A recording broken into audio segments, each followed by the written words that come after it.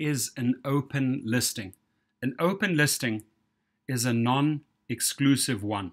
It allows the owner to give a listing to more than one broker at the same time on the same property.